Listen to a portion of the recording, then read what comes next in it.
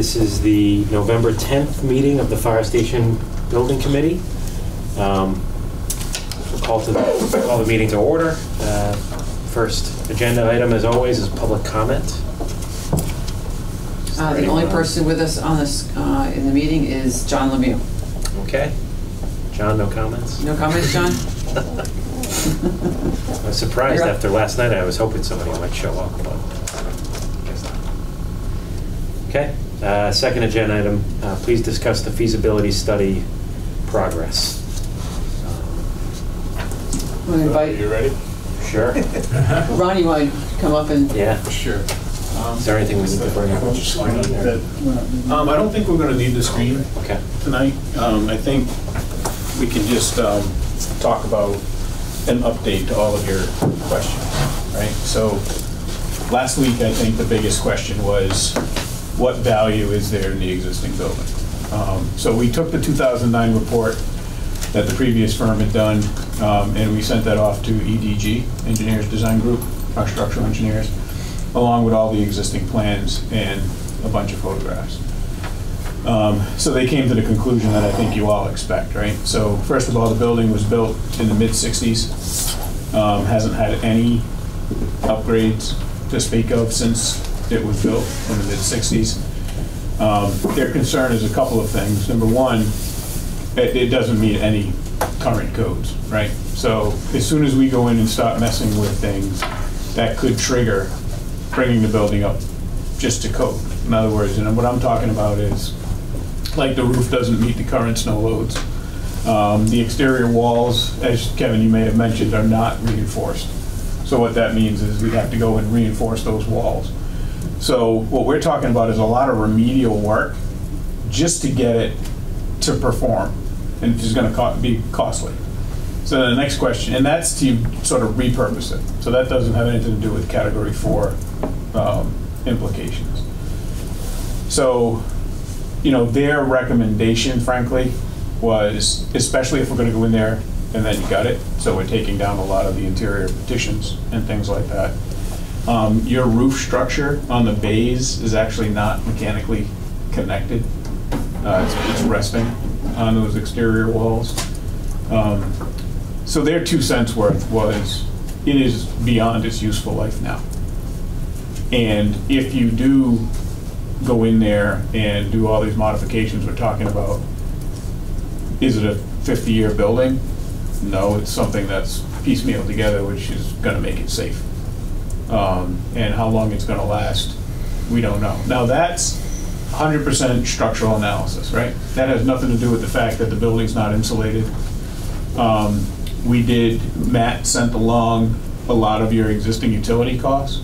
So right now you're paying over $3 a square foot just in, and we'll get into this deeper at a future meeting, but we did some real quick calculations on how much you're spending on that building and, you know, how much we think you could spend on that building. So, you know, I think insulation on the roof, insulation in the walls, all of those things, and then obviously the slab, we've had trucks on and everything else, if we repurpose that. So just getting this to the point of repurposing, I think, and I sent the report out to everyone, you know, their reaction is it would probably be, and he's talking for the next 50 years, less expensive to just build them than to try to repurpose that in any sensible way. Now, the reason we say sensible way is we know we can't use the bays for bays, right?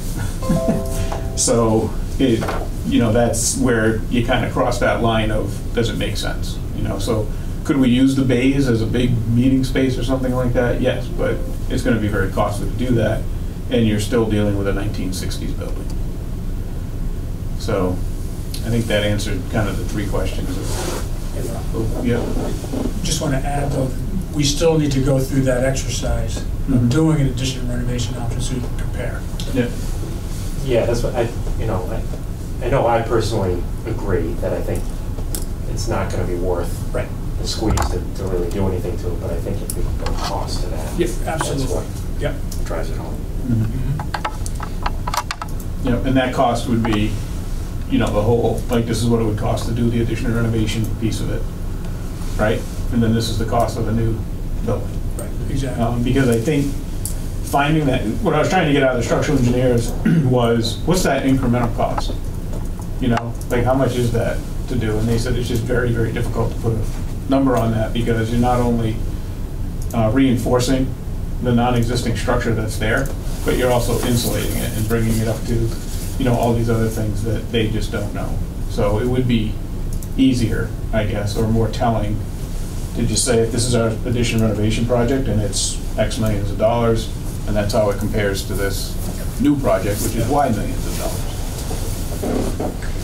And what's important is that what we want to be able to deliver to you is a 50-year building if it's renovated or if it's new. So all of that scope will be identified in some way to try to capture those costs, even though it may be challenging. Well, let's talk that through for a minute, if everyone will humor me. I mean, what we're hearing is there's no value in the existing building. Correct. So why exercise ourselves by pretending that there is,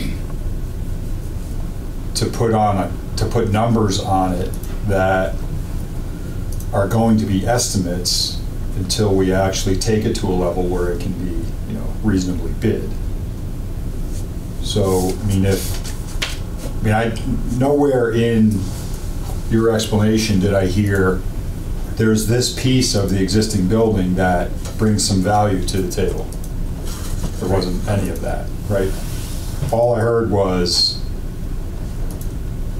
no value, and it's going to cost as much, if not more, to make it usable, let alone serviceable for the next 50 years. That is correct. But I just think you want to have something that demonstrates that. Yes, we'll have the report, but a lot of people will say, okay, well, what does it really cost? Right?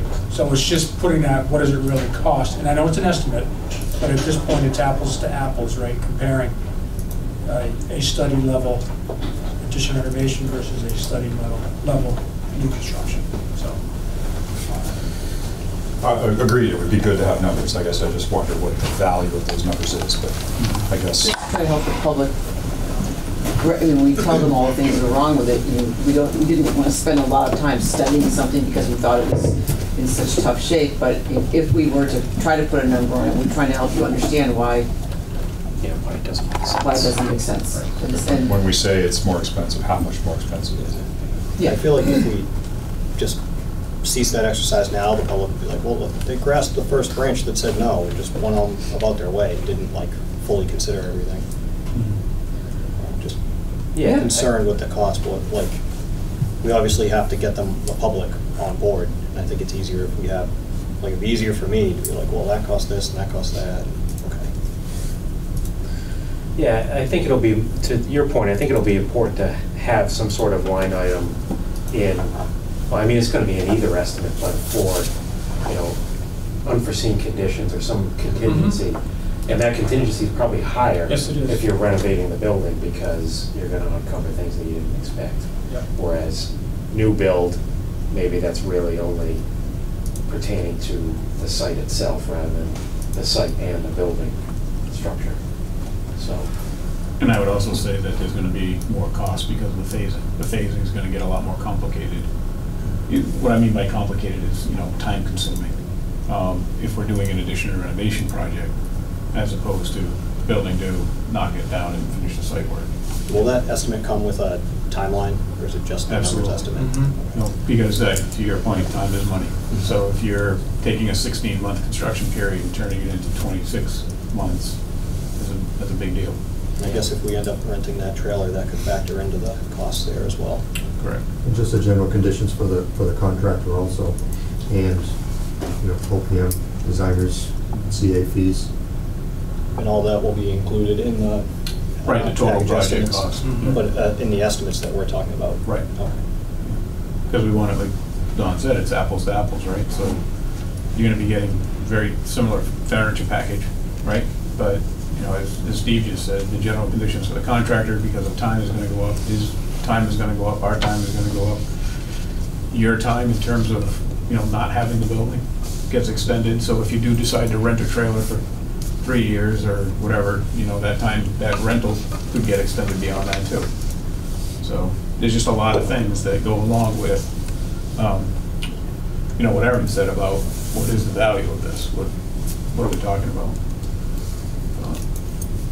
All right, so when we talk about addition renovation, are we talking about the entire building, or are we just talking about keeping the vehicle bays, or have you guys given that any thought yet? Like, how is?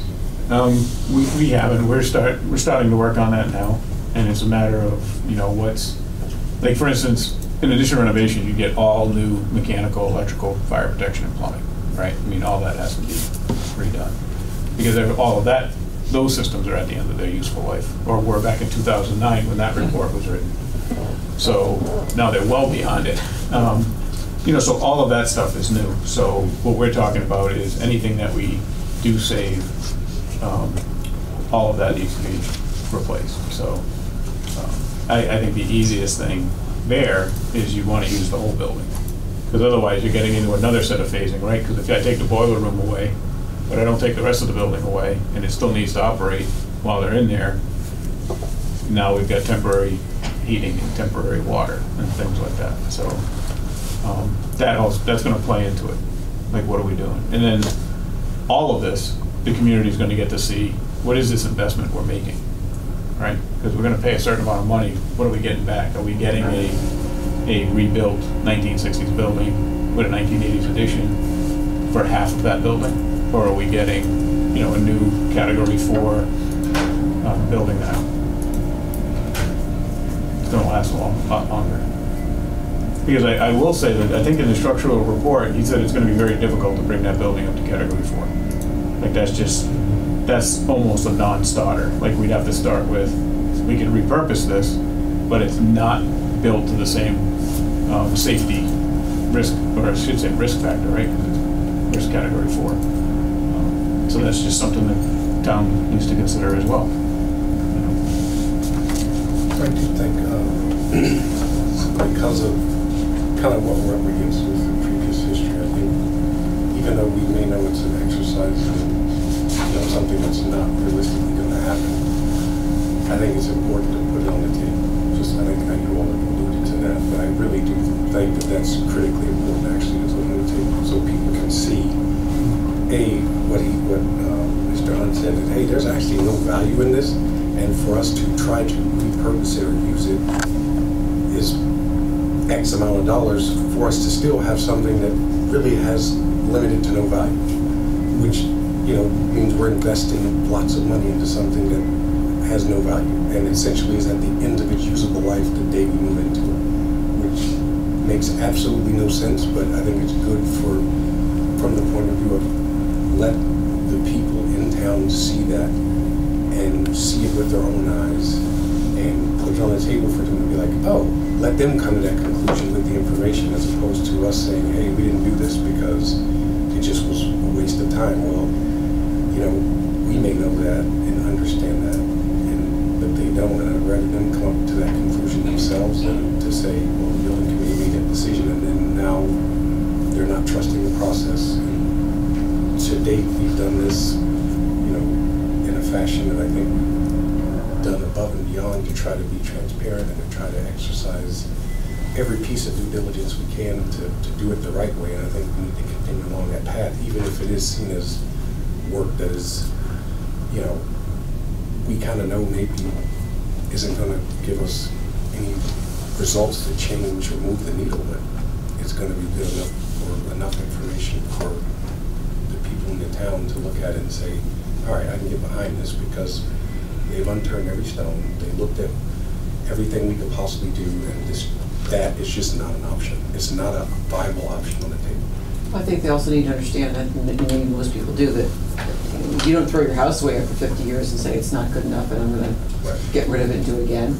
But this is different than that. There's things that, you know, have to be in a facility like this that are, you know, just not the same, so we have to approach it differently.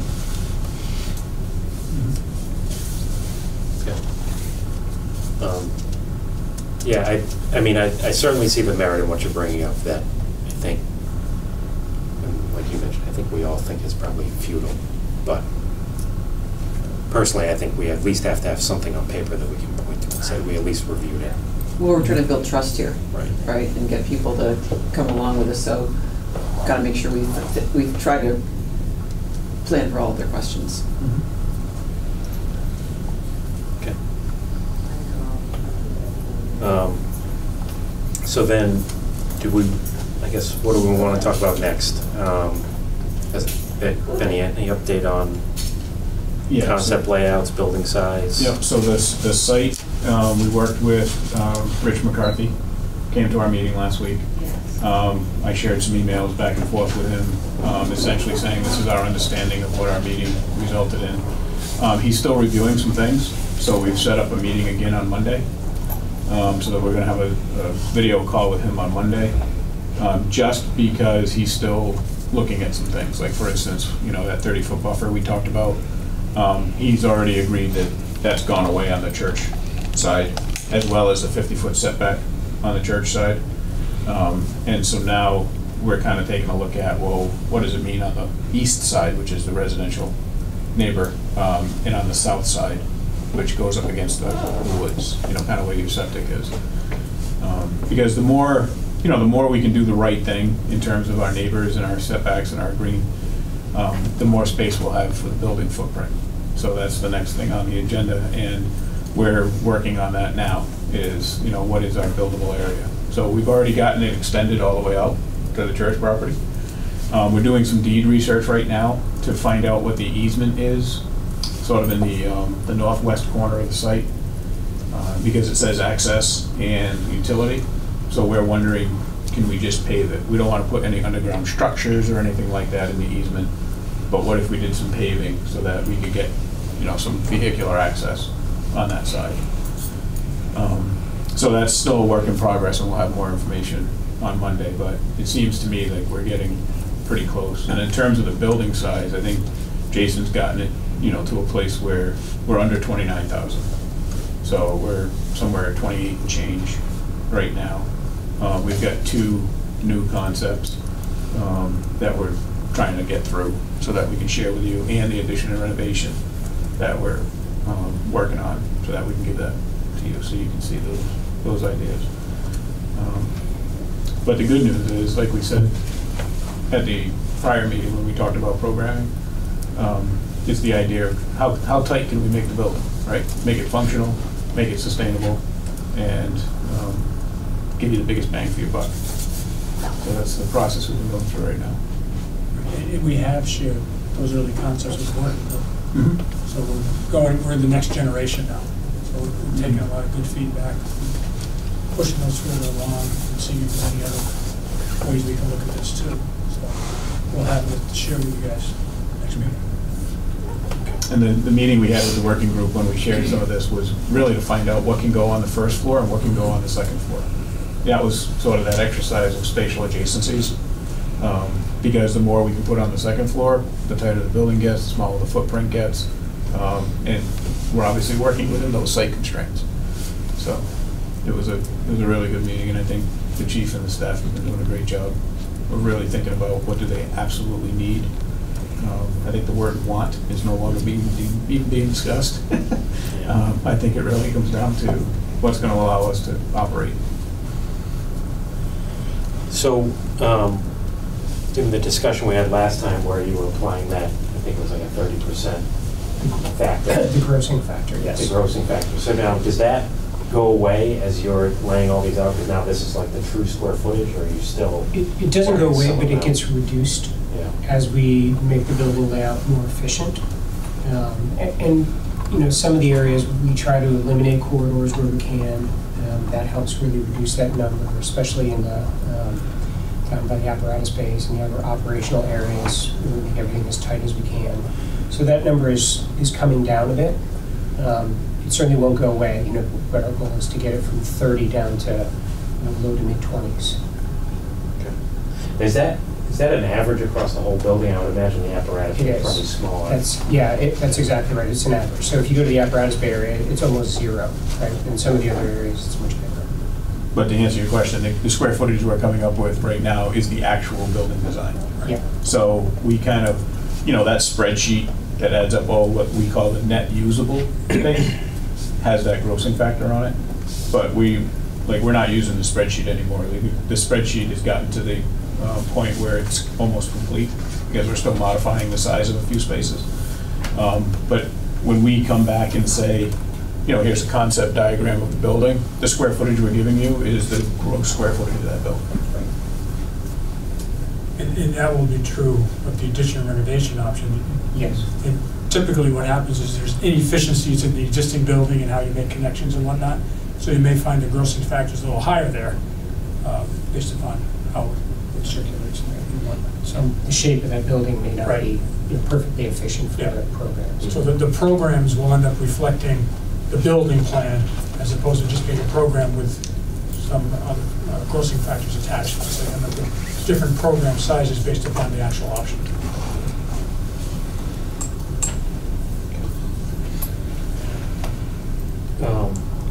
I guess we can talk about it with when we review the schedule update, but, so you think for the next committee meeting, we'll have layouts to review?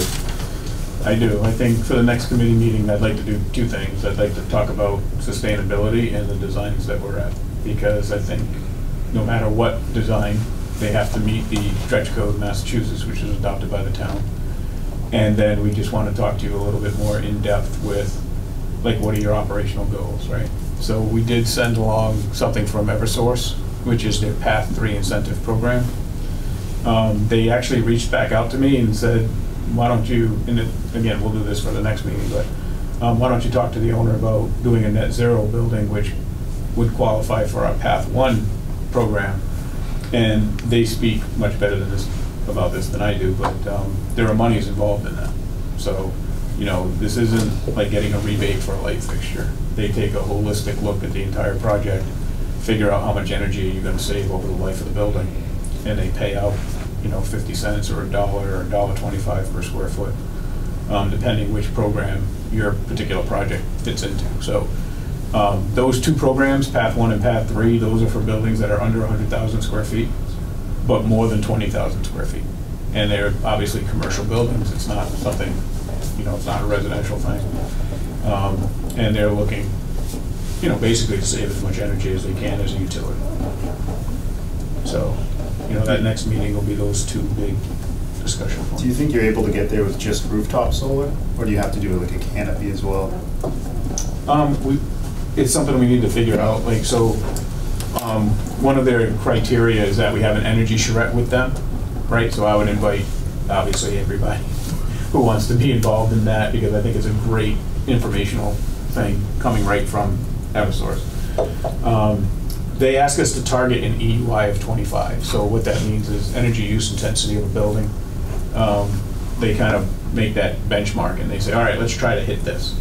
Now fire stations use a lot more energy than other types of buildings. And so we would start with that benchmark, have that energy charrette with them. And we would talk about what the possibilities are. Our engineers, electrical and mechanical, anyway, would be part of that charrette. To talk to them about that, and then they make their determination. So, for instance, if it was, first thing is to take a look at the concepts and say, how much roof area do we have, right? So if you put solar on there, but there's other renewable energies too, right? So there's geothermal, that could be considered. There's biomass, that could be considered. Air source heat pumps, believe it or not, somehow qualify as a renewable. I'm still in the dark about how that is possibly renewable, but it's on their list. And so when they talk about renewable energies, it doesn't just all of a sudden mean solar panels. Solar hot water. We pre-treat solar hot water by running it through a collector on the roof, and that's typically a system that pays for itself within 10 years. If you remember from our interview, we said there's some things you're going to get that are required by code. Some things have a quick payback. So solar hot water is usually a pretty quick payback. So those renewable energy systems are something that Eversource will definitely, bring up and tell you what your options are. And as we go through that, we have a lot of experience in sort of saying, okay, let's start identifying some of these things that are worth identifying. So, like, you may find it's more cost-effective to spend $300,000 on a geothermal system, which is going to drive the cost of your building down, or drive the energy requirements of your building down, than to spend $300,000 on solar. You know, because once that geothermal system is put in, you've driven down the energy of the building. If you got solar in 10 years, you're probably going to get panels that perform a little bit better, and it'll be a little bit cheaper, right? Because the price of solar is heading down. And then there are also power purchase agreements that we could talk about, where the utility comes in and you recognize a 26, well, if it were this year, it'd be 26%, but you know, maybe by the time this gets built, it's an 18% discount, right? But then you have to, you know, work out that PPA with with someone like Revision Energy or Sundog Solar or somebody like that. So lots of different discussions to have on the energy piece of it. But we just want to touch a little bit on it when we're talking about the designs of the building, because the designs of the building that we're coming up with are going to have a different amount of envelope, right? So like Don just said, the area of an addition renovation is probably going to be a little bit more because it's not as tight and purpose designed, you know, around that program. So how much is that envelope, right? Because that affects where your heat losses are. And so, you know, that affects how energy efficient the building is.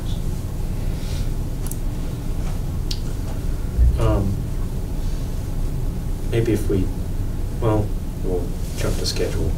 I mean, the next item we had was the sewer project impact on the site. Is that something you've? Yep. So we reviewed that with Rich McCarthy. We put a plan together and actually dropped that right on the plan. And Rich immediately said, that's a placeholder. So let's design the fire station. Let's see how everything works out in terms of the layout of the fire station, because there may be different places on the site that the pump station building can go and the underground structures can go. And he also suggested that it's probably going to be a project that doesn't happen before the fire station is well underway, you know. To that, we're trying to decide whether we take the next step and dedicate about $500,000 of the ARPA funds the town's going to get, has gotten, to take that design to the next point by which we have enough information to decide whether or not the community wanted to consider setting up a sewer district and betterments and all that sort of thing, and refining the design to know better exactly where things need to go. And is the sewer line going to go down Main Street or behind properties before it gets to the fire station, and force main after that, and what happens over on the Freeman Kennedy School, and thinking whether the town's ready to do that. So it's kind of a chicken and egg situation, because sewers needed to really meet the zoning goals of the B1 and what properties could have, but they need sewer to get there. So that's kind of a tough decision at the moment, but we're working on it. And, you know, his big message to us was, don't throw away your septic system. Yeah. Keep the idea that you're connecting whatever project, whether it's new or ad reno, you're connecting it to the septic system. And our civil engineer is looking through the septic system right now. He's actually working with the DEP under Title V to find, and I got to get some information from Matt. I got to get like how much water the building's used in the last 2 years. What was the annual water use? So that he can get that over to DEP, and they can, you know, tell us if we're good with the occupancy. Probably get that from Public Works. Okay. Do they take into account that, like, they fill like thousands of gallons after a fire? Like, that's not water that is being circulated back, like typically through a building that'll end up in the septic system. Like, we're using, like, after we do a training or after a fire, we're going to fill 3,500, 4,500 gallons of water at one time. You keep a record of that? Not from the inside the fill hydrant. From the outside hydrant you do, but we don't use that very much. But does that water run through the meter? That side does. Yeah. It does? Yeah. So we won't need the water rates. We're going to do it off the occupancy calculations.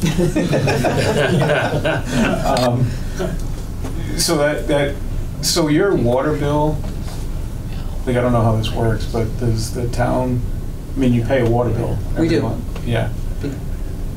So I'd say Public Works is the one who manages that, Okay. the meters, and I mean, Matt pays the bill, Right. but Okay. So yeah, I mean, if you're filling your trucks, that's obviously not going into the septic, so. Okay. And the reason he's working with DEP is, I know your health board signed off on it in 2009, but the reality is everything has to get approved and signed off by the DEP before the town even sees it. So, okay. So the takeaway on that is that we need to at least make some accommodation that there might be some sort of pump station there in the future. Right. We're just not gonna know what that is or the size of it. Right, and the goal is, like, let's say we design a building that has, you know, a nice new apron, right, that gets the fire trucks to the street. Well, we want to design the building in such a way, knowing about the sewer, because if it's done 2 years, 5 years after the building is built, you don't want to be ripping up your new asphalt area to, you know, connect to the sewer. So that's just something that we want to, you know, work with Rich and his team to just make sure we're doing things the smart way.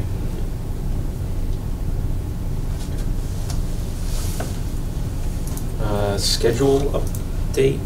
We're on schedule. So so if we could just dig into that a little bit. Yeah. So I don't know if this is out of date, but this had complete study December 21st. Correct. that's So- what we're targeting for a select board meeting. That's Right. their second meeting in December. So that would have cost estimates in it? Everything. So Okay. that's good. So the deliverable we're targeting, and we're gonna, I mean, you know, everything's going according to plan, but I gotta knock on wood. So December 15th, you all would get a draft report. And these reports that we're issuing is gonna have, you know, all the parts and pieces that we've been presenting. So it'll have the blurb about the structural integrity of the existing building. It'll have the blurb about the insulation. It'll have information on what energy you're using right now in the existing building and how that compares to what we're predicting for the new building. It'll have the designs that were explored. It'll have the preferred design, you know, the one that you all decide, you know, that's where we're going. It'll have all those cost estimates we're talking about, and it'll also have the schedules. So if we go with, you know, like the committee decided to go with option B, I'm just saying, right? So that would have a schedule assigned, you know, option B project schedule would also go with option B design. But, you know, A and C would also be in there so that they can see how that compared. It would also have the rhyme and reason as to why the selection was made in the report. And then there'd be an energy analysis, sort of some mechanical and electrical narratives that talk about what the systems are type inside the building. It'll have sort of an exterior envelope. It'll have a finish narrative that basically says, you know, these are the finishes we're talking about. So the chief and a few members of the staff went to visit some stations today, and we got a good idea of what they're looking for in terms of their station. We got a few more to go do, but all of that information that I just mentioned will be in there, as well as all the soft costs, right? Not just construction, but what we're targeting for furniture. What the chief is putting together is sort of an inventory of things that he can reuse. You know, that we don't have to buy new for the new building. He can just move them over. So once we get that, we'll take a better look at some of these soft costs. And we have a meeting with Steve and his group on Friday, this Friday, to talk about, you know, overall project budget, what we're seeing on other projects and how that compares, and what we're spending on other projects. So you mentioned at the next meeting, you would have probably a couple concepts that we would review. Mm-hmm. And are those concepts of new builds, renovation, both? I'm hoping all three. All three. Yeah, so right now, we've been working on two completely different types of new building, right? Yeah. One really kind of sits on the street and comes back into the site. The other one is built towards the back of the site, more compact, like we were talking about. And then the third option we hope to bring is going to be what's an addition renovation look like. And is the cost estimator pricing out all three of those options? Not for next week. No, understood, but for the report? For the report, yes. Yeah. Yeah. Okay. Yeah. When you say next week, you mean next meeting? I mean next meeting. Okay. It's the 17th, sorry. Oh, whatever, no. Well, No, it so would be we the should night talk before about that. Thanksgiving. Yeah, so, because the next meeting would be the night before Thanksgiving. Oh, we should move that.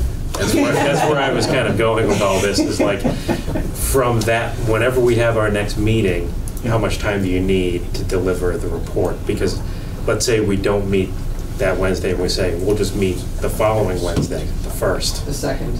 Yeah. Oh, first, The 1st. sorry. Is sorry. that enough time now to deliver a report, or do we need,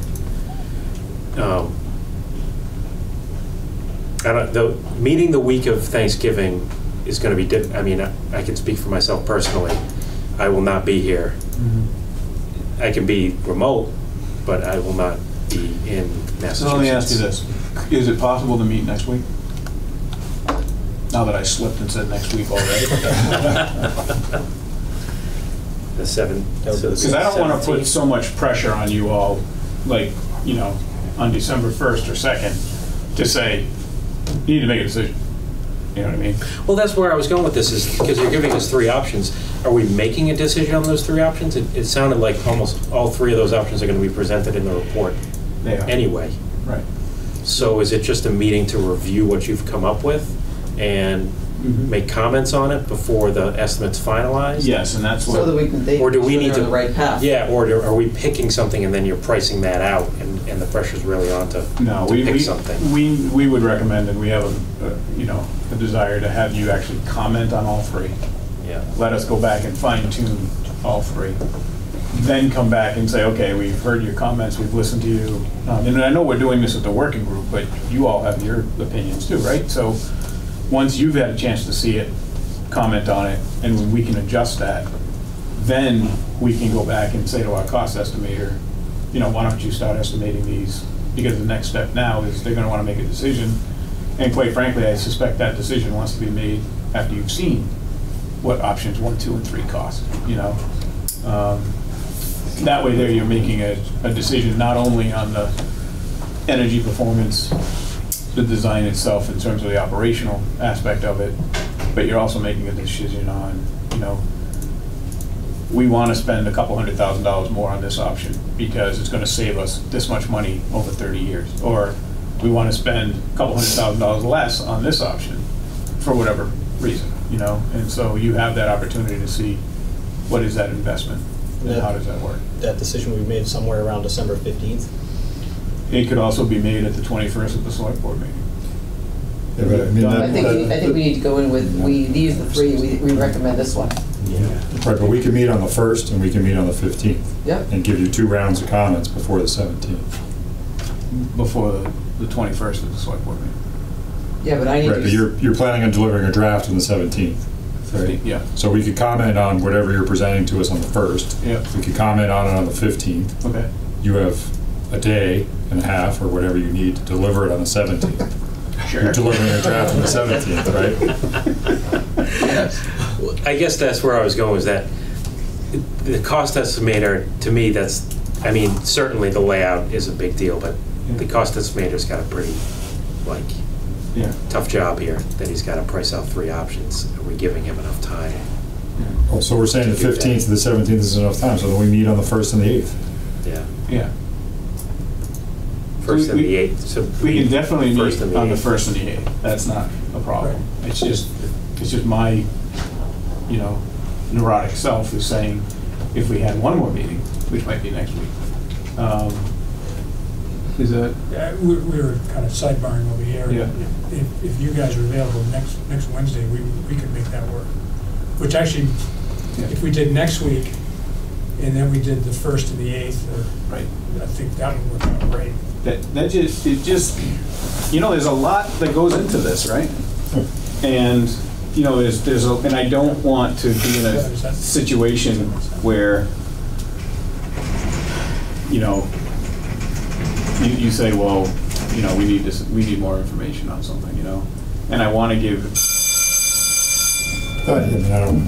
classes over. the door. So, you know, and I want to give Eversource an opportunity, and that doesn't have to be on a regularly scheduled meeting, but I want to give Eversource the opportunity to chime in on what we're doing, so they can tell, because that's real money.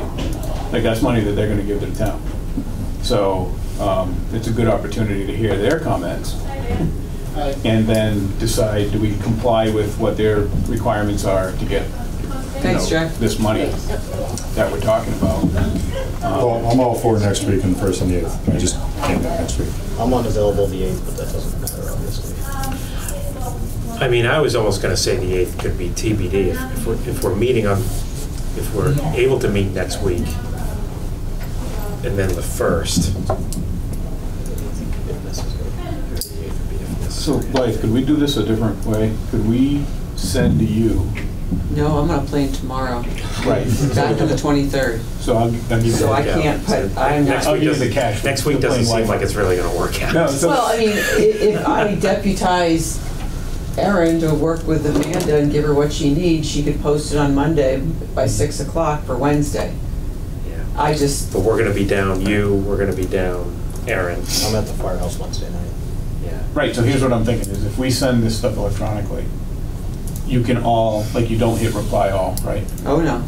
Right. Right. So you don't hit reply all, but if we send it out electronically, then you'll have an opportunity, and you'll have an opportunity, and you'll have an opportunity to look at your convenience, look at it, think about it, comment on it, send whatever questions back to a gatekeeper, that one person, not reply all. Those comments could then be sent to us, and we could, address those comments. So, On the 1st? And then we discussed them on the and then you 1st. discuss them on the 1st. Yeah, I think because, that's a good idea. And this way here, like, if you have a very strong opinion on one of the options and you're talking about it, and you have a very strong opinion on another one of the options, we get that out. That's likely, by the way. But we kind of get that out through like, let's say it's going through Chief Kinney, then it's perfect, because now we get all the comments, we're addressing all these comments. When we come back, it's more of a presentation of option 1, these are the pros and cons based on all the information that we've heard. Option 2, these are the pros and cons. I would suggest, if Steve doesn't mind, that all the comments go to him. because- Oh, perfect. Just because, I mean, Amanda's not in, I mean, I would say her, but she's not in, say, on a Friday. And so if someone didn't get them till then, they might not, you might, if you wouldn't mind compiling and being the forwarder in chief, that would keep the information flowing. And you're not a member of the committee, so there's no violation for you to get the stuff. I do it, I'm just not gonna be accessible. But I can't send it to everybody. You can't distribute At the same time. No. You could send it to everybody, say, do not reply all, reply only to me. Right. We can send but can he send everybody's comments? He can, All right. to Doran He'll Whittier. be sending the comments to me. Right. He's simply gonna gather and forward. Right. So you send it all to him, Yep. he sends it to everybody, they get back to him directly, and he gets back to you. Right. Okay. It's a Yeah. little bit of electronic volley, but Right, and you have to remember, just don't hit reply all, right? So all you're replying to is Steve. And I'll do it in such a way that he'll get an email that says option A, right? It'll have an attachment, which is option A. We'll have a little narrative about it. And then you'll get a second email, option B, little narrative about it. Addition, renovation, option C, little narrative. And, everybody can comment. And when we reconvene on the 1st, we could have a pretty good, productive meeting. Yeah.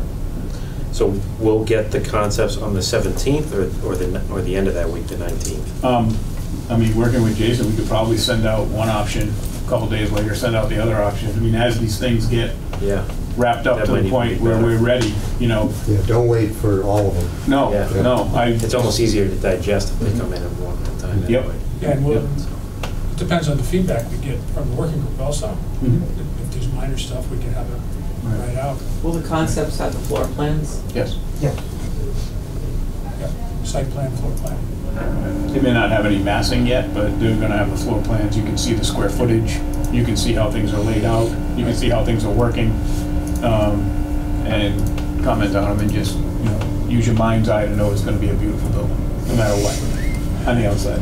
And then, by the week after that, we'll have massing. John has Model got ready. his hand up. John, are you there? It's just saying hi. Just saying hi, okay. Well, that, hi's Way good. back, I don't know if I think this is the same situation I had the last time with how to make my, hold on, John. Make my, Okay, you're looking right at me. yes, I know. The guy who saw this the last time, I just don't remember what I needed to do with my settings, right? I did that, and it says it's,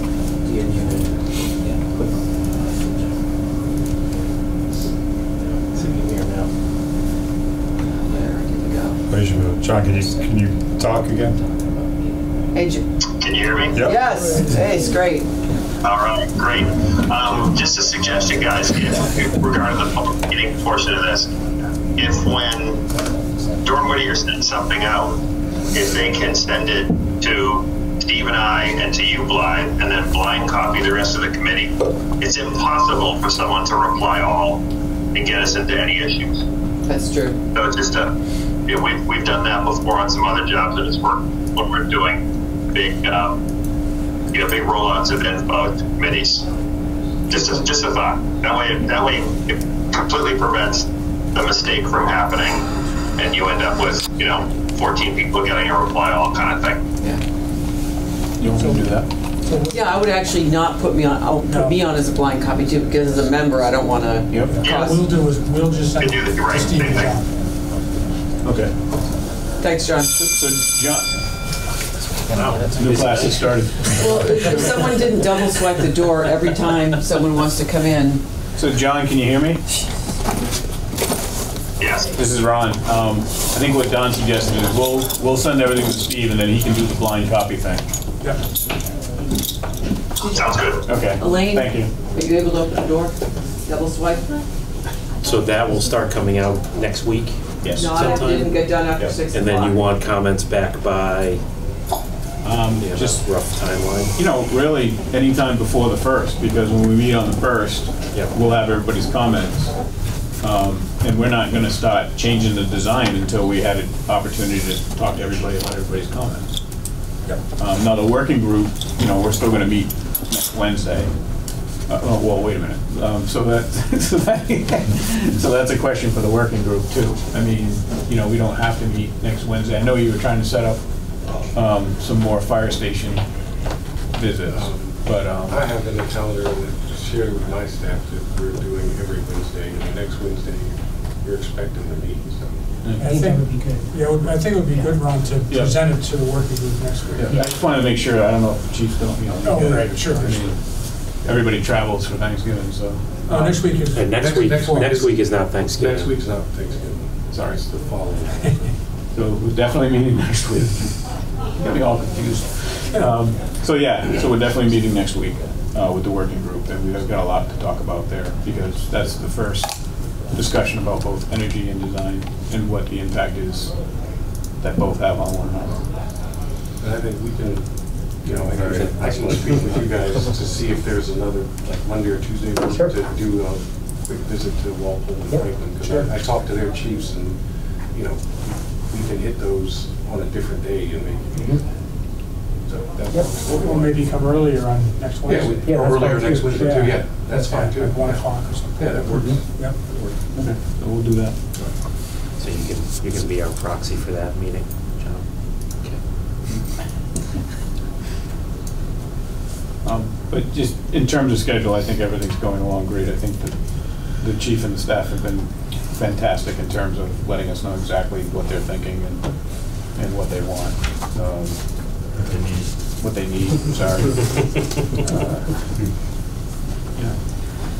No, that's good. I just wanted to make sure, because I knew that we probably weren't going to meet on the 24th, that wasn't going to blow a hole in what you were trying to do. So I think that the electronic next week is a good workaround. So we are meeting, the building committee is meeting The building committee. next Wednesday versus the 24th. No, the No, working so group's meeting. The next working group Wednesday. will meet, but So the building committee is the meeting on building the committee 1st. won't meet again until the 1st, but we'll review what comes out electronically until then. Right. And maybe the 8th. And maybe the 8th if we need it, yes. I'll have a room reserved just to make sure we have one. I'm not sure we're going to do this one or that one, but I think it's probably a good idea. 15th seems like it's going to be cutting it real close if you're then issuing something Yeah, 2 days and later. You know, everything's just gonna be better. We're gonna be better off if we just meet on the 1st and the 8th. Yeah. There's a lot for you guys to consider and to decide. Yeah, and that's good, because we're not meeting the 22nd, likely not meeting the 29th, so.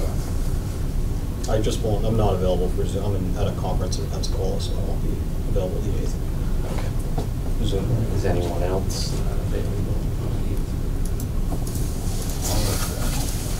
I barely ever do anything, so. What'd you say? I barely ever do anything.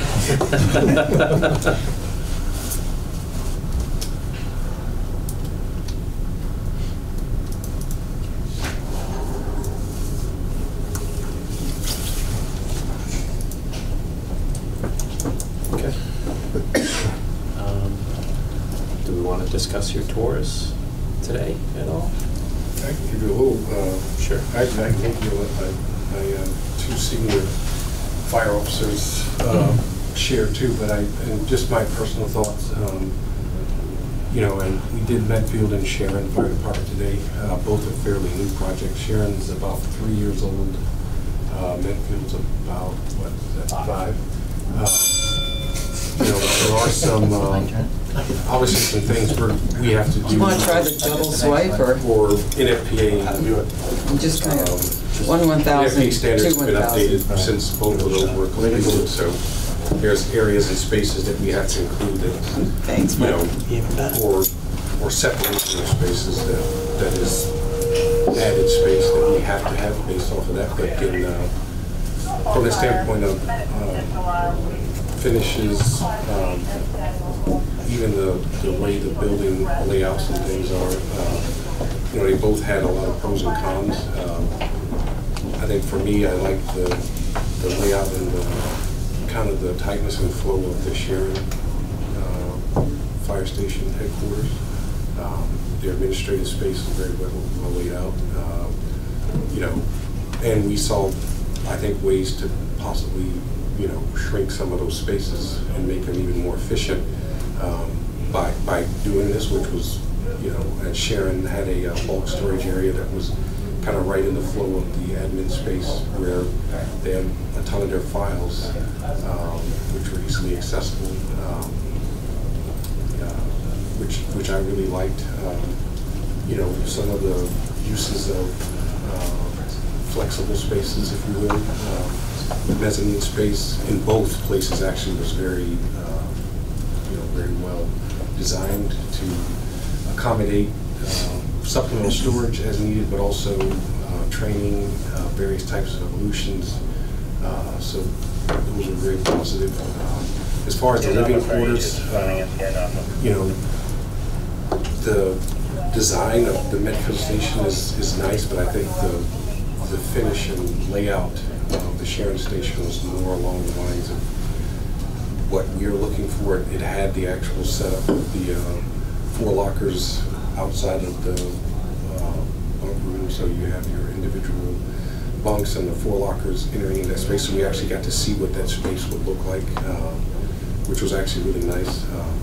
The flow and the openness of like the kitchen, day room, and dining area, I think, you know, was very nice in terms of how it was laid out in the way, you know, people have, it's open, but there's ways that people can be in individual spaces without it having to be this huge, expansive space. I think Medfield's was a bigger space, but none of us liked it as much because it didn't have quite the flow or homey, intimate feel, if you will. So, you know, I think, you know, I'll let my staff share. I think the visits were very positive. It allowed us to put our eyes on some of these spaces and get a comparison of some of the spaces that are proposed in our program, and to see, okay, this is what a 600 square foot, you know, physical fitness room looks like.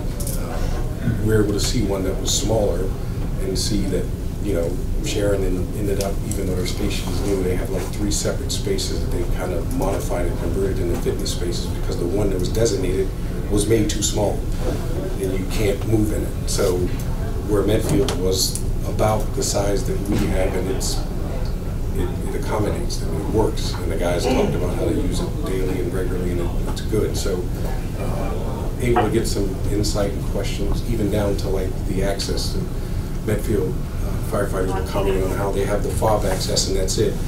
And Sharon, the chief, was like, it's imperative you have the fob plus the code. And I noticed on every door, they didn't just have a fob reader, they had, the fob reader was integrated into the push button code. So, you know, you had all of that kind of, those little insights. We also got to look at both of their training/community rooms, both of which were about the size of ours. I think Medfield's was a little bigger, but even with that, you know, Sharon's was a little about the size we were looking at, and we got to see what, you know, that size room is and looks like, and you know, really, you know, opened our eyes to, yeah, we kind of estimated or did things kind of seeing it live, you know, from what's on these spreadsheets. It was actually very telling, because I've been in meetings in that training room in Sharon where it's been, you know, 20, 30 people and felt like, okay, this is comfortable, but the room is designed to accommodate 40, and that's kind of where our room was, in kind of that size range. And I was like, wow, that space goes away really fast when you put bodies in it. So, you know, I'll let them comment, because I think the living spaces were the things that obviously, and the operational space, they both had, I think, positive things. I think the overall feel of Sharon was a little more homey and intimate, if you would.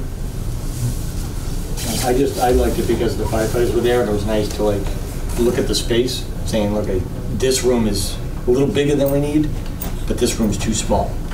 You know, and then the storage, I think everything was storage. You needed more storage. And the mezzanine, and then you saw what the different storage rooms, like the chief said, they had a weight room designed and they thought it was going to be big enough, and then it wasn't, so they have to have another room that was for storage, that they ended up making another weight room.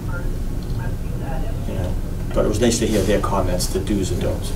I think that definitely storage was one that came up a lot, like, you know, the EMS supply room in the Sharon station, they were like, oh, that's too small.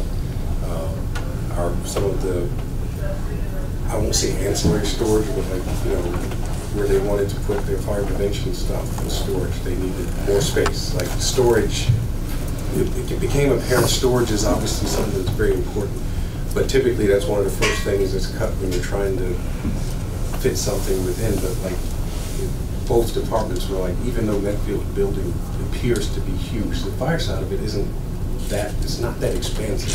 It's a huge building, and it does look, it has a very, you know, I guess it's a big, ostentatious kind of look to it, with the bell tower, the clock tower and stuff, but really once you get in, it's very functional, and it's not what it appears on the surface in terms of, like, it's very functional, very well thought out, very well laid out.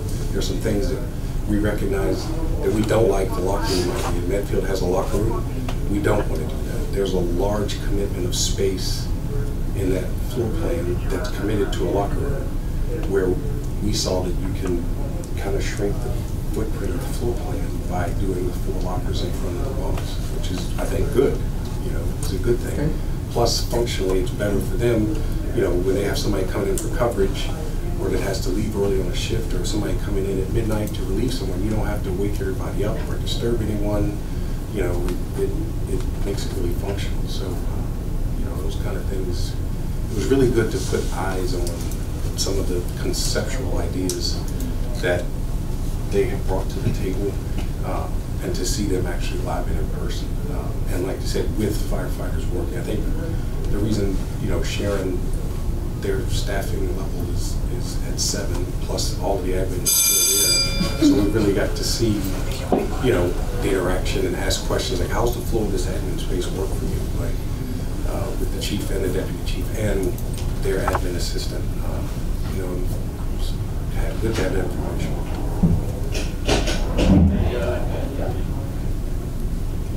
How'd the fire station tour? I had to leave the meeting early. The public meeting. Public meeting, I would say, you know, it was I think there was a few Conservation is, that came wanting some information, and I believe they received that information. And I know there was one or two, I think it was maybe two couples in particular that kind of had an idea in their head, and by the time they left, they were like, "Oh man, it's obvious.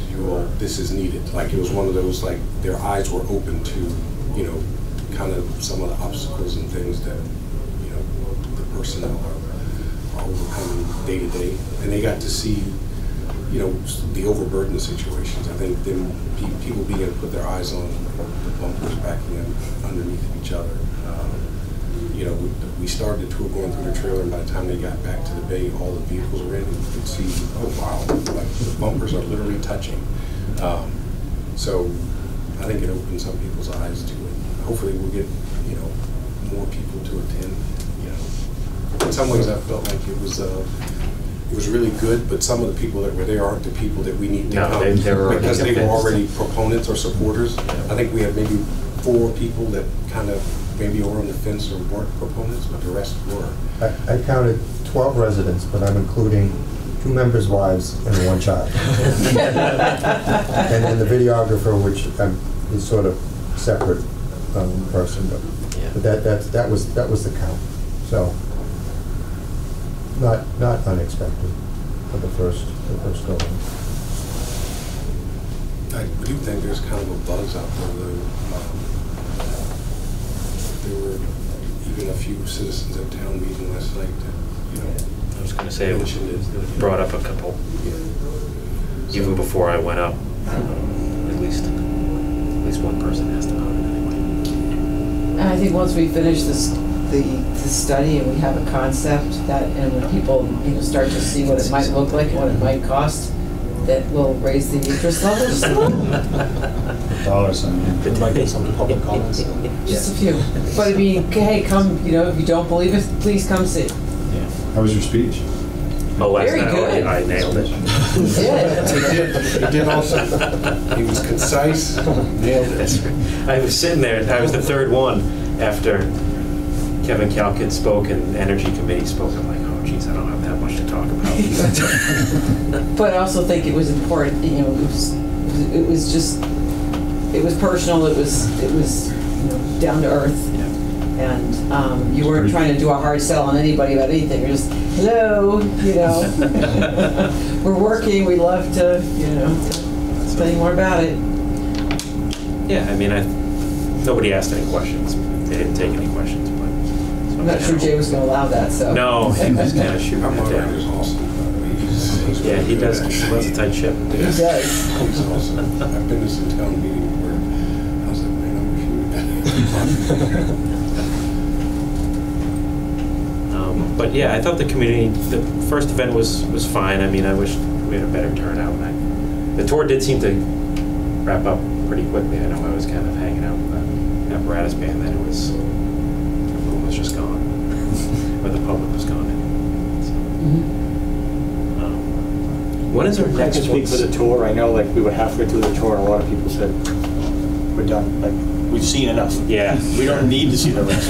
What we've seen, we're done. No need to see the rest." Yeah, like Chief said, though, I think the crowd that was there was mostly already for it. It's too bad we can't have the election to vote on it in the apparatus bank. I don't think I could talk Carol into that. But that might help. When actually is the next community event? Is there one on the...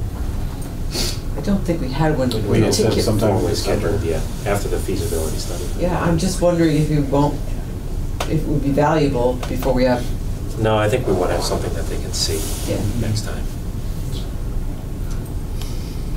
Get a little Now that you've heard more about it, here's the concepts on the boards, and here's more tours, and if you really didn't believe us, come see us.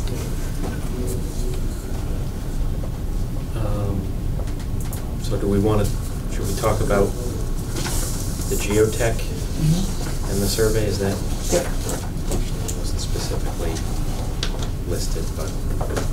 Well, we figure we presented for discussion anyways, and we can bring the amendments to the next meeting if you in order to get a vote on it. Okay. I think if it's important to move this along and get this work going, I'd say give us green light, and if there was a concern raised by anyone that we didn't have it on as an action item rather than discussion, we'll come back and vote it again.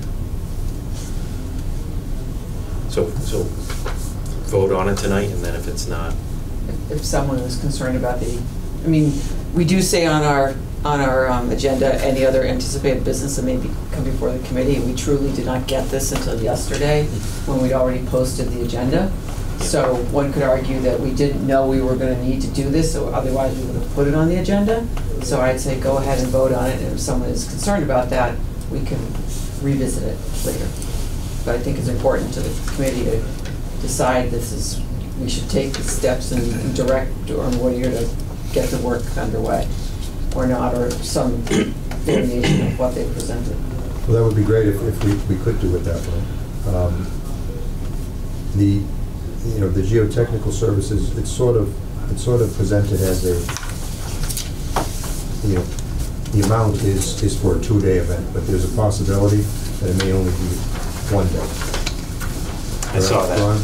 Yes. So they're doing 7 holes, right? And it's just a matter of it takes them 1 or 2 days. So if we're going to vote on it, I would vote as a not to exceed. Mm-hmm. And if it's, and I also feel that we want the full geotechnical report, not a summary memo, which was also an option. Well, so that's what I was going to ask, is that, I mean, do we have a decent idea of where the building's going on the site, where this is going to be something that's useful, that maybe we won't have to do as much, I won't say not any, but as much geotech investigation in the next phase? So I think so, because you've already done the geotech work where the previous location of the addition was going, right?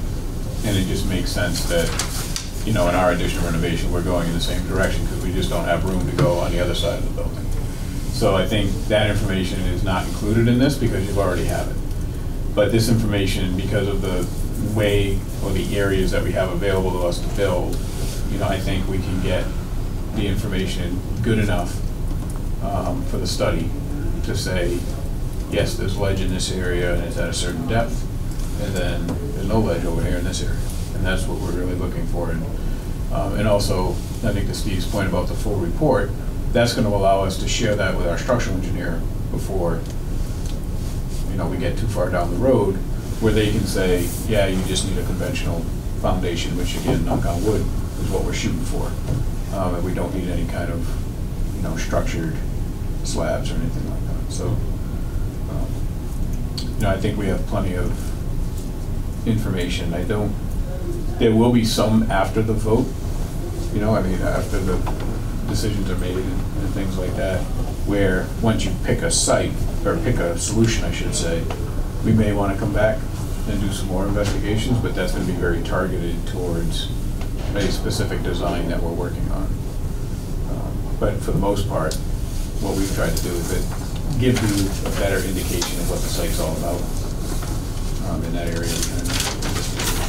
So do we have a drawing that shows these 7 locations? Nope, we're going to send that off to the driller when he comes out.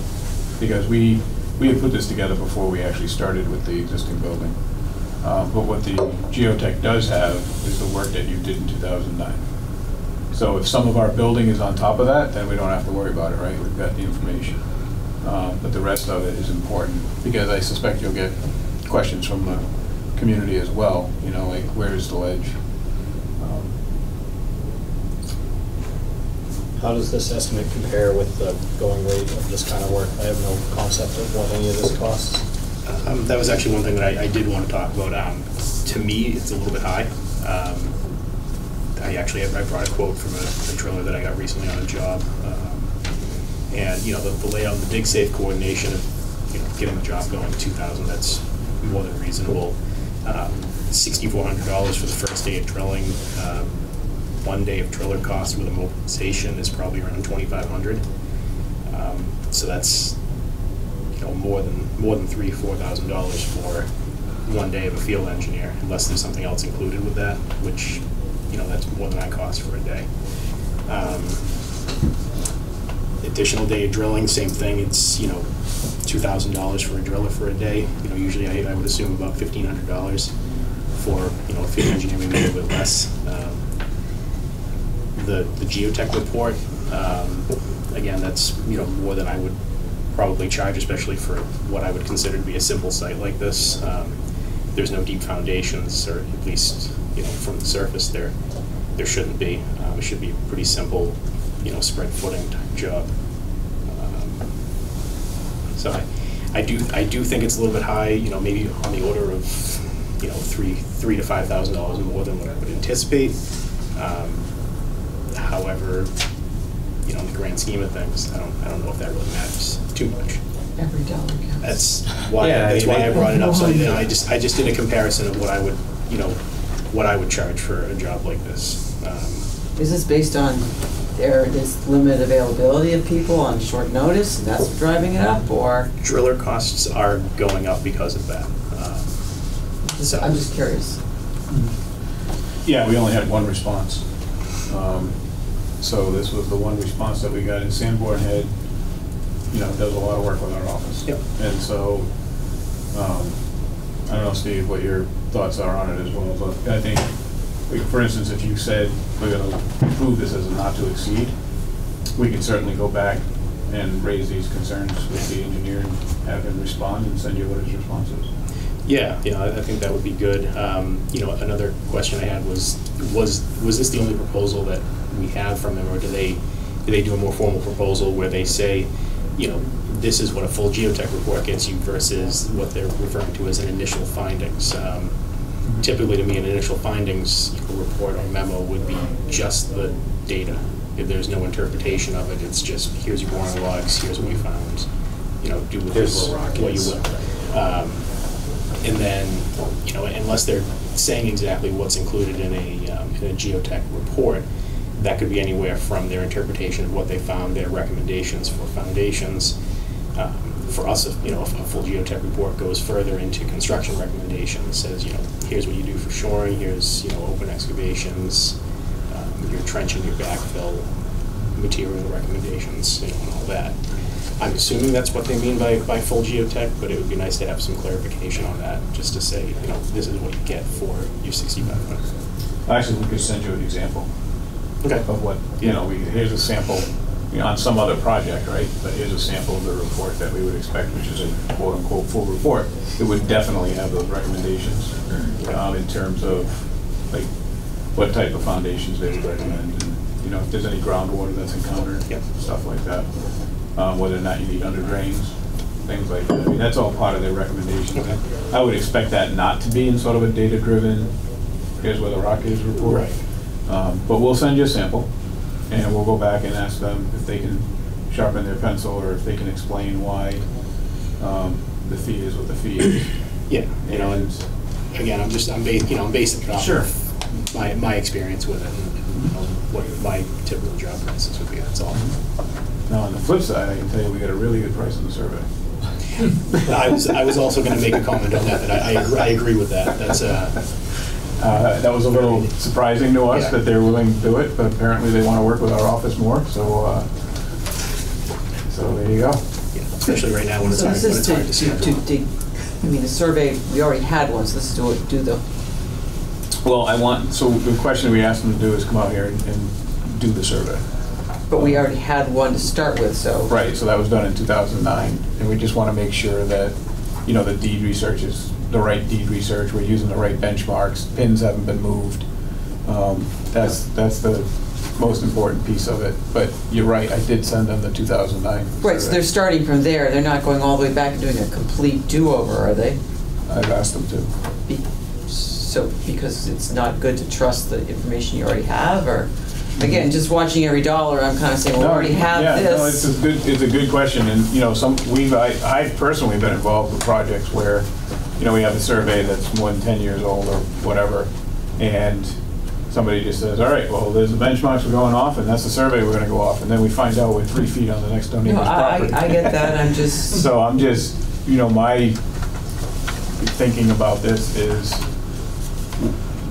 let's confirm everything that we're doing. What they don't have is they don't have all the data points, right? So when somebody goes out there with a transit, they have all these points and everything. And if they had that kind of file, then it would be less time consuming for them to do it. But I think what we want them to do is find a true monument out there and then work off of it. Because ultimately, this existing condition survey is going to be given to the contractor, and that's how they're laying the building out. I understand why we're doing it. I understand why it's critically important. Okay. But I'm just watching every dollar to pay to have it done all over again from the very beginning just feels frustrating. Sure. I just think it's because of the time that's gone by and what may have happened out there in the meantime. Okay. Well, actually, in Whittier, I mean, basically, you're gonna own it.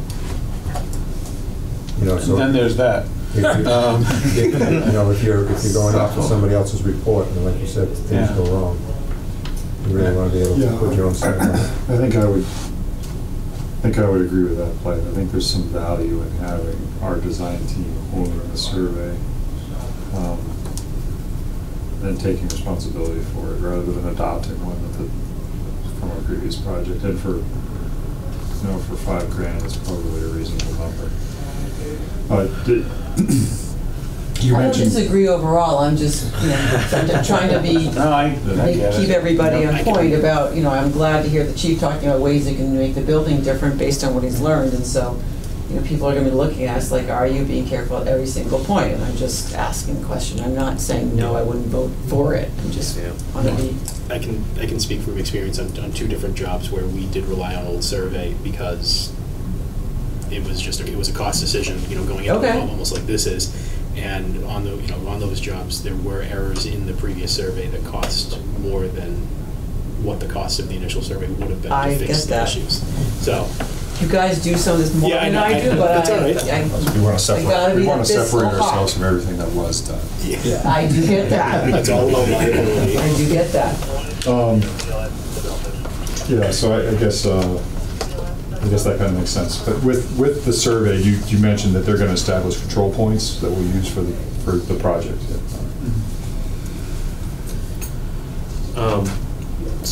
I think on the geotech one, it would be, we can still vote on it tonight, but it would be good to have an actual proposal attached to it rather than. Sure. Because I think it's just. We'll get something written up. We'll get some explanation. And I think some breakdown of their cost versus.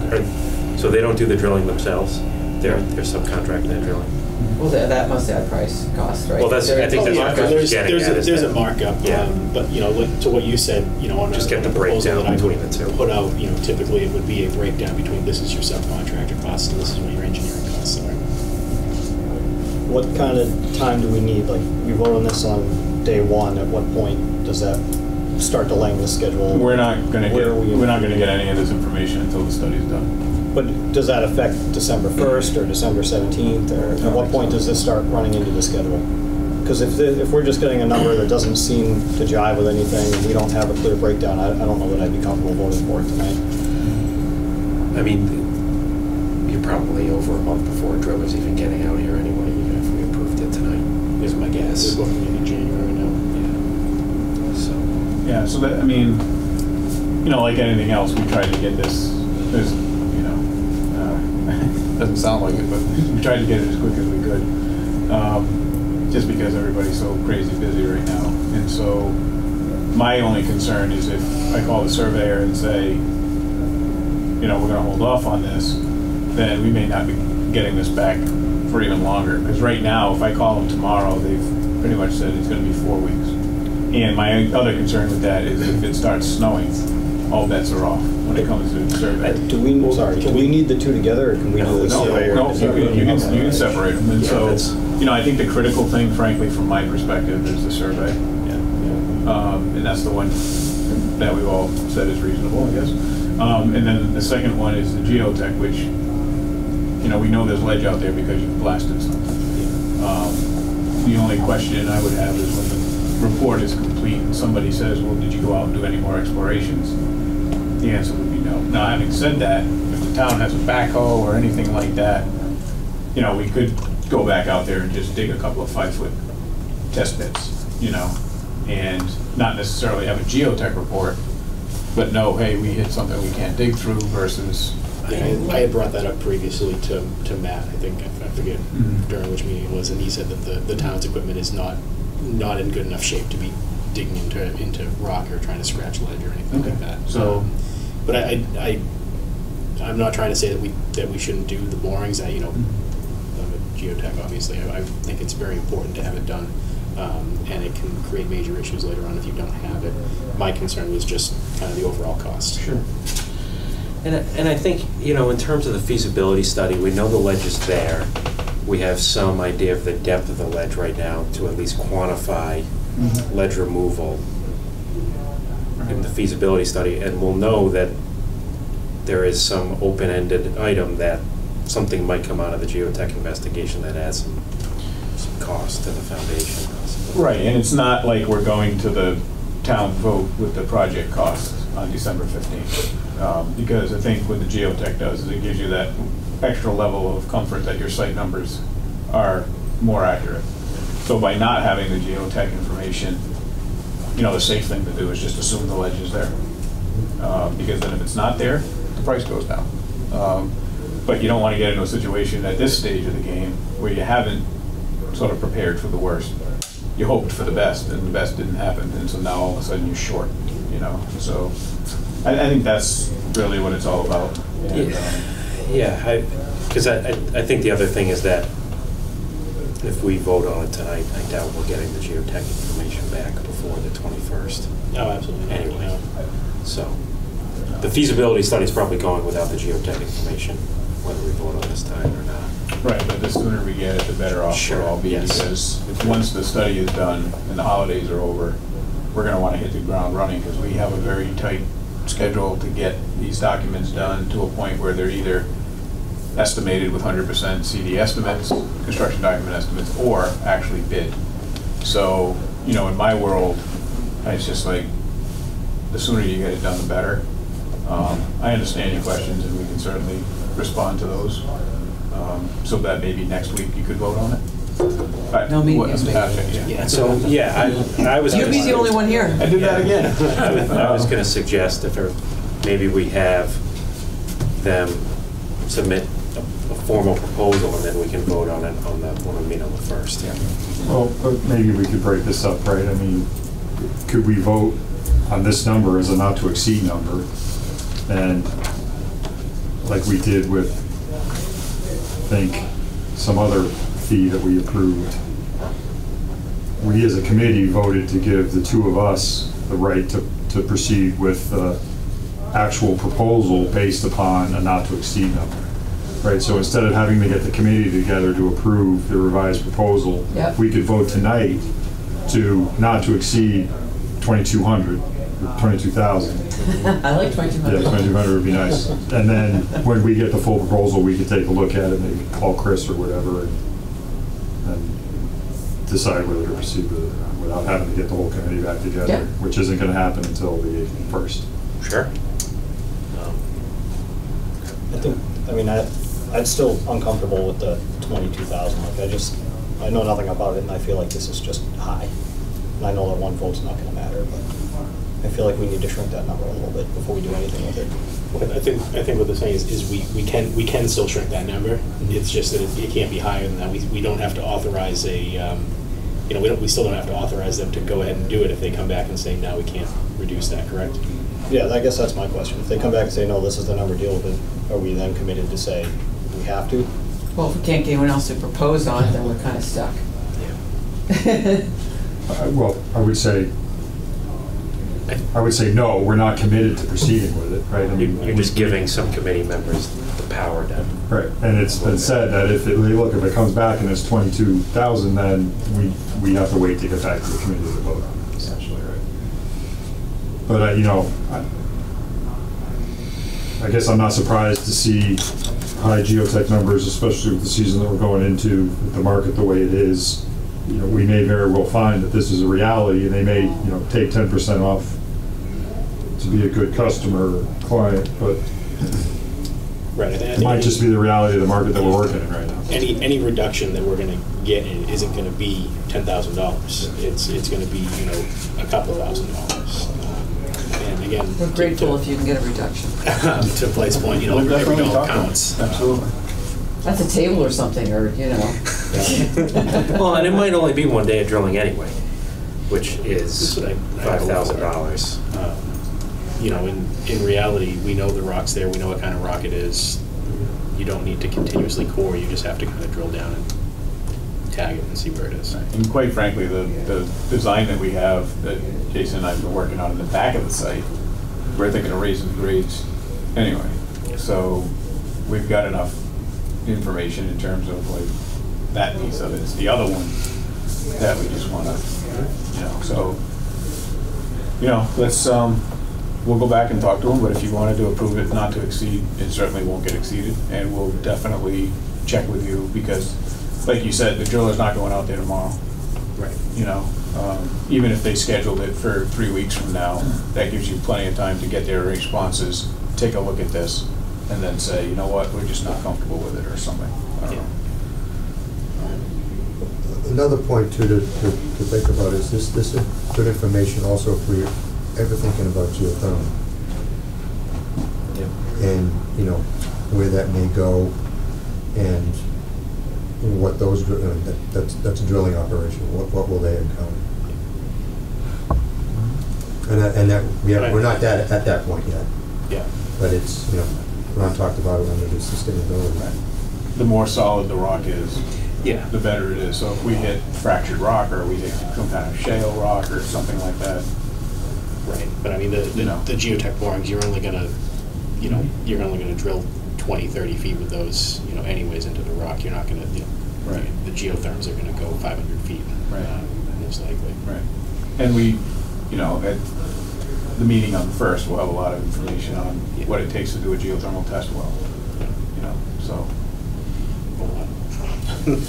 Yeah, but if you end up going with it, you've already got one well drilled. Yeah. So I mean, I guess one less. all that being said, I mean, I think if we can agree as a committee to sort of, I guess, you know, give Kevin and I the authority to review a revised proposal. I think Chris should be involved. Yeah. And Chris, sure. Yeah. And, or Kevin and Chris, I don't need to be involved either.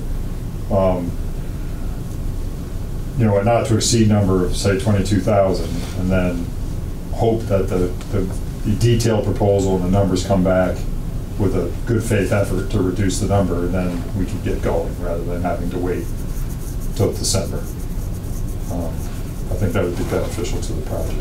Yeah. It's something I'd be willing to get behind anyway, so. Sure. Do you happen to know which drilling company that they plan on proposing with?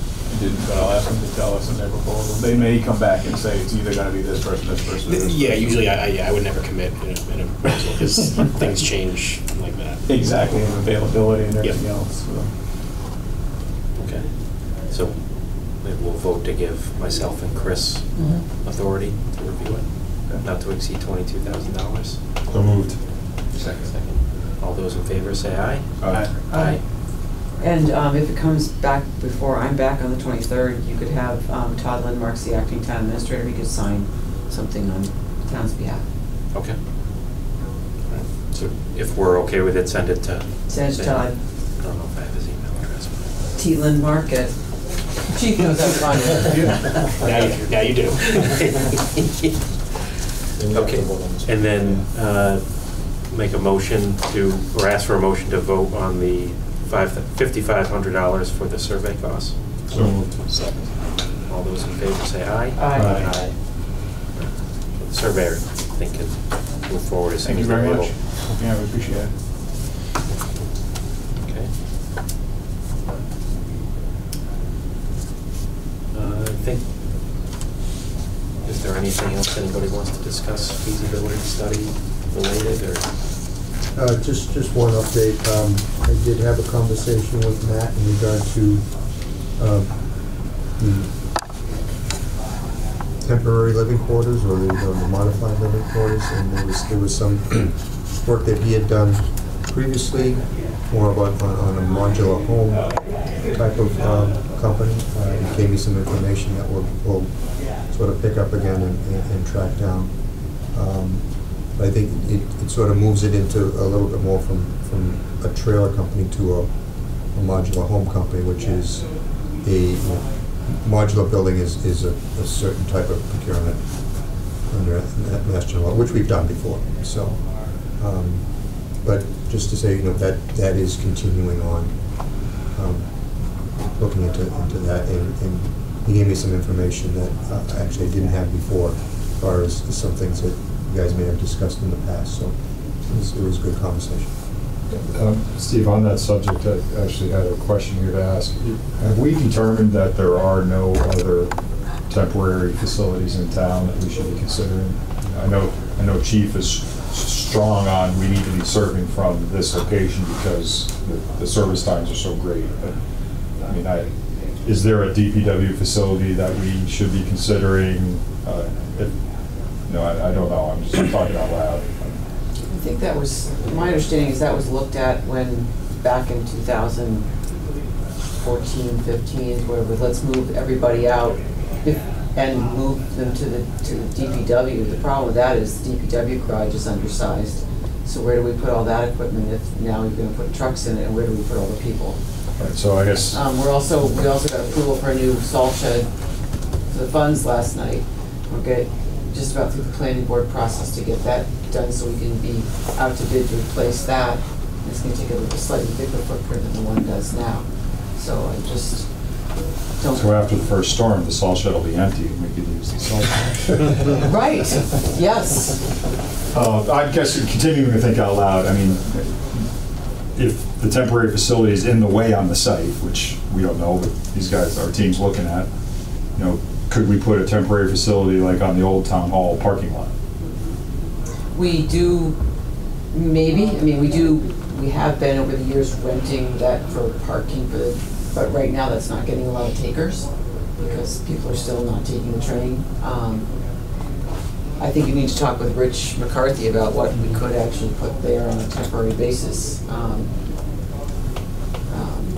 Are you thinking putting the people down there versus? I don't know. I guess I'm thinking about the conversation about the more stuff you have on site and you're phasing, the longer and more complicated your construction process is. So if we could take this temporary facility that we seem to be going down the road of, and instead of putting it on site and working around it, could we put it across the street and serve the same basic purpose but be out of the way? I think unless your vehicles could go with you, you'd have a separation of the people that you need to be responding from the stuff they need to respond in or with. Yes, I was wondering there's some functional issues with it. Agreed. That's the response time, basically. I mean, I would think that the Old Town Hall might be a great place for contractors' storage and stuff like that while we're in construction, because that just makes the site more easily used for the actual. I like the way you think. We've done other jobs where we've given the contractor an off-site storage, and it's right in the documents. So maybe the question evolves into, what other town resources do we have to support this project? Well, I know the NFPA mandates a shoot time, the time from dispatch to physically driving the apparatus of 60 seconds for medicals and 80 seconds for How fast can you guys run? So we run from the trailer all we need to keep that in consideration. And then how do you feel about once we have to put in an on-demand crosswalk sign or a police detail at the road, that probably isn't feasible to keep them separated. Who owns the property right across the street next to the Dunkin' Donuts? It's privately owned. It's the same people that own the Dunkin' Donuts. Yeah. And then now that's the MBTA lot. Yeah. Right.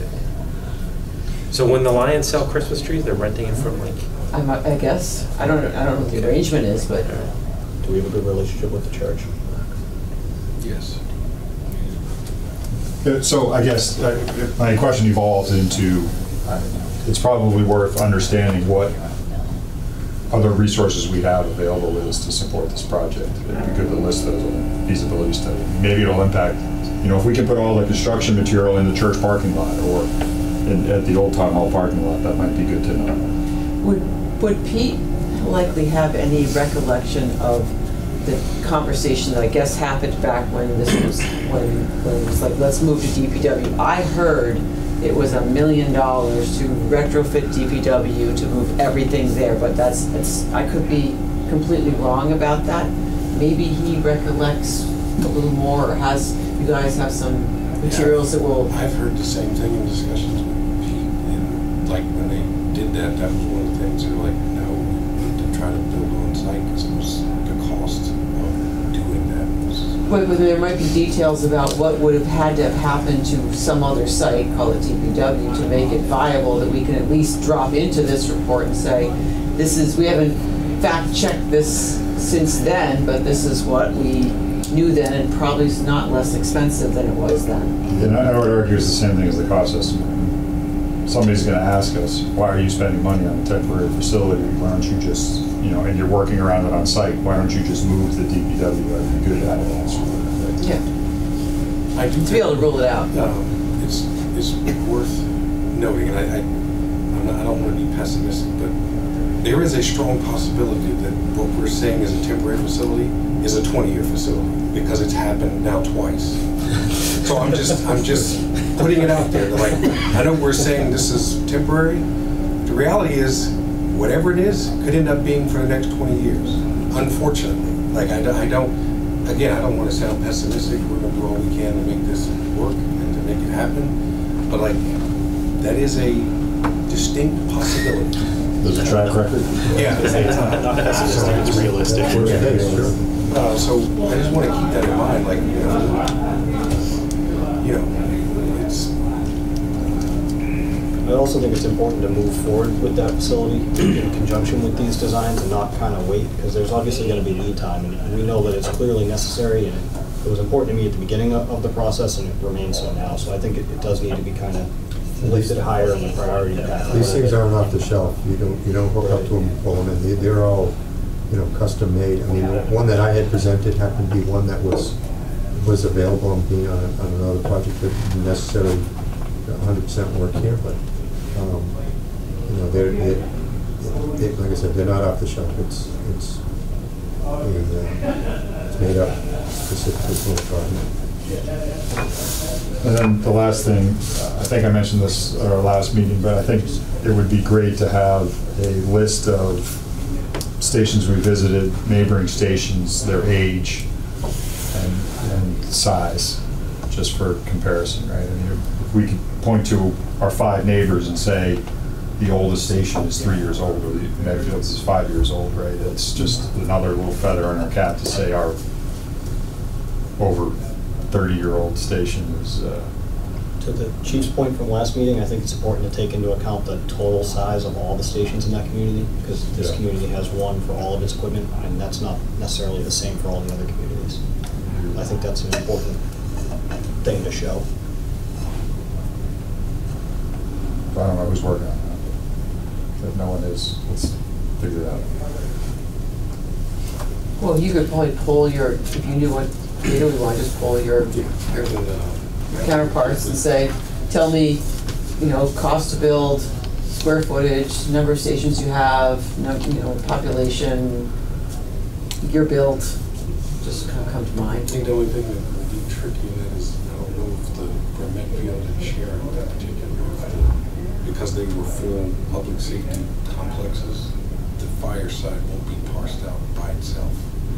It's going to be, okay, it was a 40,000 square foot, both police and fire, and there's not a cost breakdown specific to just the fire side. It's dispatch, fire, everything in one package. We could still probably do a correlation of cost per square foot and then see, okay, the fire side is this many square feet, so we did grab some of that stuff for the review last December, so we have a couple. It should have Medfield, I think, in there. I'll have to go back and look. Yeah. Medfield's would be easiest. Yeah, and I guess too, I'm thinking of it more, I mean, these guys would be great for the cost per square foot information, which we probably need to go far beyond our local neighborhood. I'm thinking it would be another data point where it's clear that we're behind the curve on updating our life safety buildings. I can't imagine there's too many of our neighbors that are working out of a station that's as old as the one that we're There are none of our contiguous neighbors that are in. I think the oldest one that what town that touches us in Medway is still nowhere near as good as ours. They have multiple facilities too. They have two. Yeah. Yeah, no one else. Foxborough's is new. Plainville's is Sharon's new. new. Plainville's new. Rentham's is about 20 years old, but even with that, it's still a far cry from what we're currently in. Yeah, there's Medfield's is brand new. Willis's is fully renovated, pretty much.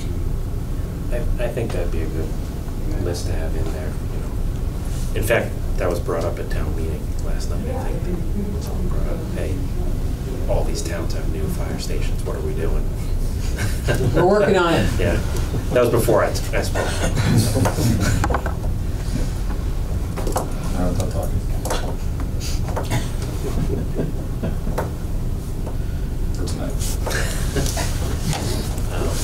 Anything else before we get to the minutes? Approval of minutes? Okay. Go to the next agenda item. Please consider approval of the minutes. October 27th. We need a motion to approve the meeting minutes from October 27th. So moved. Second. All in favor? Aye. Aye. All right.